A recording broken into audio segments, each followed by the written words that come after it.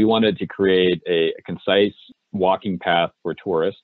Maybe if they only had an hour to visit Milwaukee, what can you see in a concise way? And so we came up with the idea of this water current walking tour to connect visitors off of the Riverwalk to the Global Water Center, and then heading down 2nd Street, ultimately getting to the School of Freshwater Sciences in the Harborview Plaza.